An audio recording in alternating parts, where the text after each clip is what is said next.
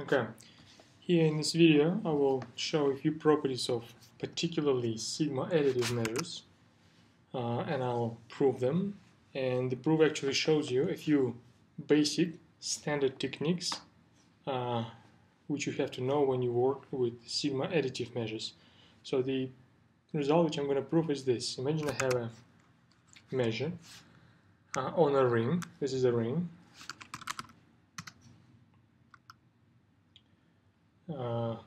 Then for such measure, the following three properties are equivalent. First one says that the measure is sigma-additive. You have a sequence of decreasing subsets of your ring, and if you set A to be the intersection of this sequence, then the limit of individual measures of AN actually exists. This identity says that the limit exists and equal to measure of this A. Of course, this is subject to the condition that this intersection belongs to the ring. In general, of course, countable intersection does not need to be in the ring. But if it is, then this is true. Again, limit exists, that's the statement, and it equals to M of A. This property actually sometimes is referred to as upper semi-continuity. And the third property, which is equivalent to the first two, is the lower semi-continuity. Lower semi-continuity. Let me just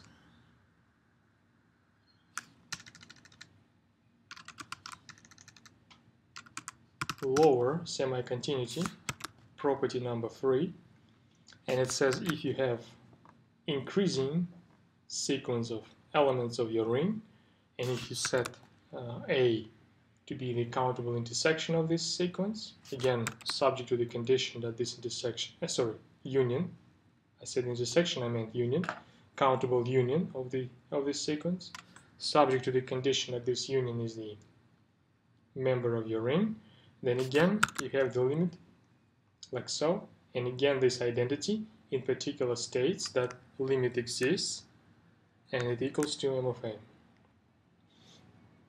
Alright, so when we're going to prove this, we will prove that 1 implies 2, then 2 implies 3, and then 3 implies back 1. That's a typical way, very standard way, how you prove equivalence of a series of statements. So you do sort of a cyclic implication. So first we will look at the statement that condition 1 or statement 1 implies statement 2. So we assume that we have a measure which is sigma-additive. We assume that we have this decreasing sequence of subsets. We assume that the intersection of such sequence is an element of the ring, and we will show that this limit exists and it equals to M of A. Let's just do that. I'll do this by introducing these new sets, which I call B sub n, which will be the set difference between AN and AN take 1 and A plus 1, because the ring is closed under set difference. These are the elements of my ring, and that is for every n from 1 to and the rest. Now what I claim is actually that the set A1 then is the disjoint union of the set A, this set A, and all of these BNs. I put here the short argument which actually shows this. So look what we're going to do. We just take the element from the left hand side. So we take the element from the set A1. For such an element, we have two possibilities. Either there is an n such that x still belongs to A sub n, but it no longer belongs to the next one, x doesn't belong to the A n plus 1. There is either this possibility, or the other possibility is that x belongs to all A n's for all n's. Again, if x comes from A1, because A1 is the largest out of all of these sets, you just check if x belongs to A2, then you check if it does, then you check that if x belongs to A3, if it does, you check the next one. And now the first time where it fails, where x belongs to the AN, but it doesn't belong to the Next one, it's one possibility which may happen. The other possibility, you will never find such A where, which is missing the element X. So we have two of these alternative possibilities, which covers all possibilities, and these possibilities, they correspond to either this disjoint union, or this element A, right? Because if X belongs to every A sub n, it means that X belongs to the set A at the intersection of A sub n. In this case, it means that X belongs to the set difference, AN set difference AN plus 1, which means X belongs to the corresponding Bn. It means that X belongs here. So in fact, I just showed to you that left-hand side, it means that X belongs to. Altogether, we just saw that this means that X belongs to the right-hand side. So we started with the X in the left-hand side. We concluded that X belongs to the right-hand side, it means that we concluded this inclusion. In fact, all of these can be reversed because, for instance, X belongs to A, in fact, if and only if X belongs to all of this. So if X comes from here, in particular, X will be in A1. So on the other hand, if X comes from here, from one of the Bn's, again, you can reverse this, and again, it means that X will belong to one of the AN's. And because each of these AN's are a subset of A1, X will be again a member of A1. So in fact, if you just start from this assumption, X comes from the right-hand side, you can reverse this implication, and you reverse this implication, and you end up with the opposite embedding, that right-hand side is also a subset of the left-hand side.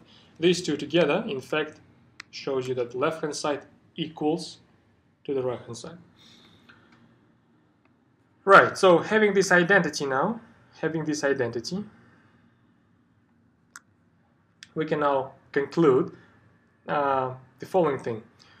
Because my measure, remember we're just showing this implication from 1 to 2, because measure is assumed to be sigma-additive, and here we have a countable disjoint union of elements of R, such that the resulting set is also element of R. This is the precise setting for the sigma additivity. So what we can say now is the measure of the left-hand side is the sum of the individual measures on the right-hand side. So it is measure of A plus the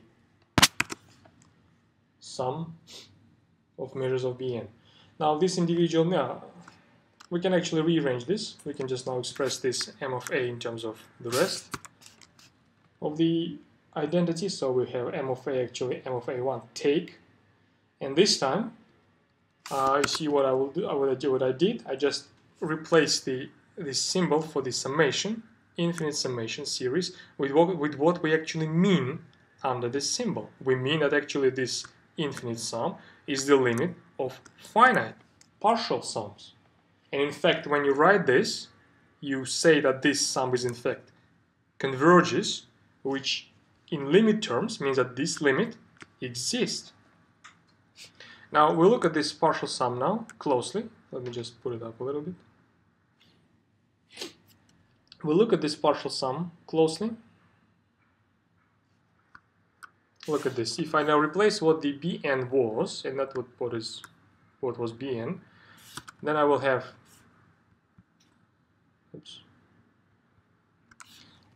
sum of measures of these set differences, because according to the assumption, An plus 1 was a subset of An, and for such couple of sets, we know that the measure of a set difference is the difference of individual measures. That's what is said here. Now, when you look at this sum is a typical example of what people sometimes call telescopic sum, because if I just write this sum, if I just write a few terms of this sum, look at this. The first term of this sum for little n equal 1, it is this one. The second term of this sum for the little n equal 2 is this one. I put the dots to conceal the other terms. I'll still probably show you the last term. The last term, when little n equal to capital N, is this term. If you look closely at this expansion, you will see that actually this one will cancel this. This will be cancelled by the plus m of a3 here. This will be cancelled by the negative m of a n capital here. And all what will be left after you cancel all of these intermediate terms will be the very first one and the very last one. So that's the reason why this sum is called telescopic sum, because it collapses like a telescope, like a sections of a telescope, and all what is left is the first one and the last one. So that's the expression which is left for this partial sum, or for this partial sum. Now if I sub it back in here, then I have m of a equal to limit, well, there's a bit of a typo here. If I sub it back in here, this ma1 will cancel this ma1, this negative with this negative, make it plus, and of course there's a typo here. Here must be capital N. And that's exactly what is claimed in the part 2. Let me just put it down a little bit so you can see that. Yes, here it is. So part 2 is established. Now we can show that 2 implies 3. So let me just move it up.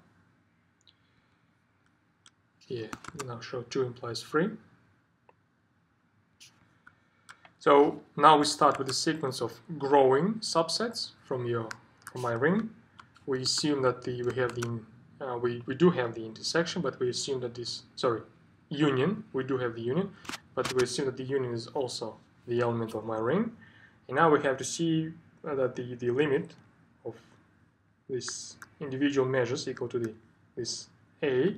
Look how we're going to do that. Again, we introduce some auxiliary sets. This time these will be these sets, Bn, which is the A, take An.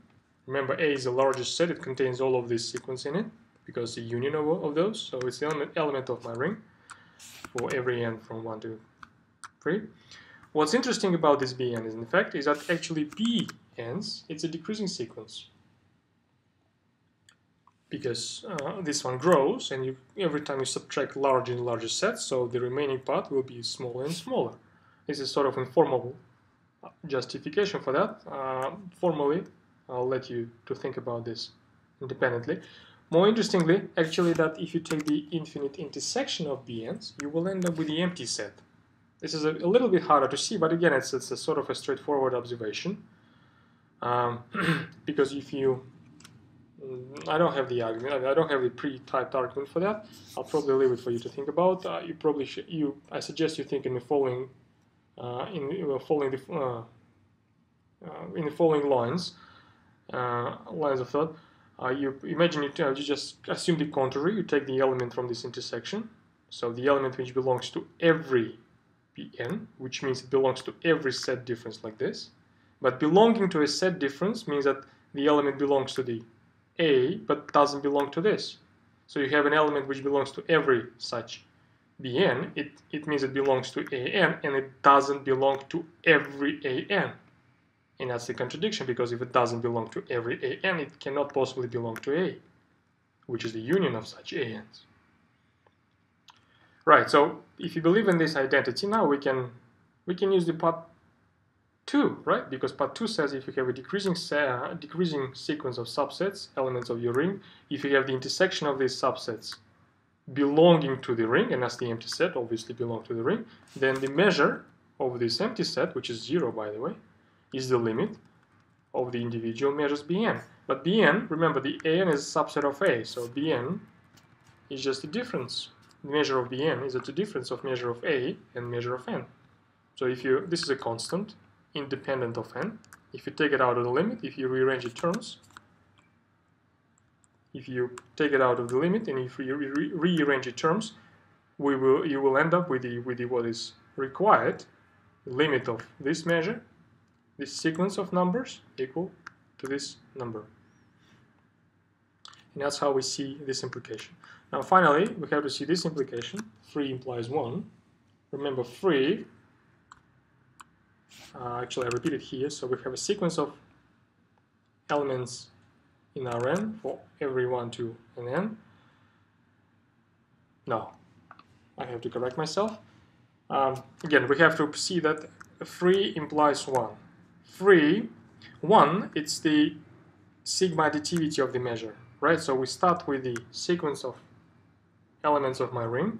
We assume that they are pairwise disjoint, and we assume that the union, disjoint union of these elements is a member of the